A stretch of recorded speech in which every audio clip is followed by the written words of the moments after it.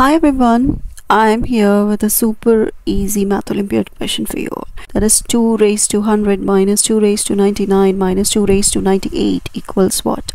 So what we can do here is we are just going to split 100 in terms of 98, like 2 to the power of 98 plus 2 is 100, and 2 to the power of 99 is what? 98 plus 1 is 100, and that's leave it like that, 2 to the power of 98. Now what we can do is, you know this law, right? A to the power of m plus n is what? When you have same basis, this multiplication, you add the powers. So here the powers are added. Now we're going to split that. So 2 to the power of 98 times 2 squared minus 2 to the power of 98 times 2 to the power of 1 minus 2 to the power of 98.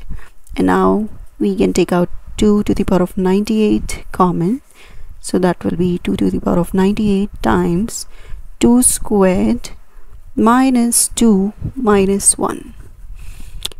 Now that will give you 2 to the power of 98 times 4 minus 2 minus 1. 4 minus 2 is 2. 2 minus 1 is 1.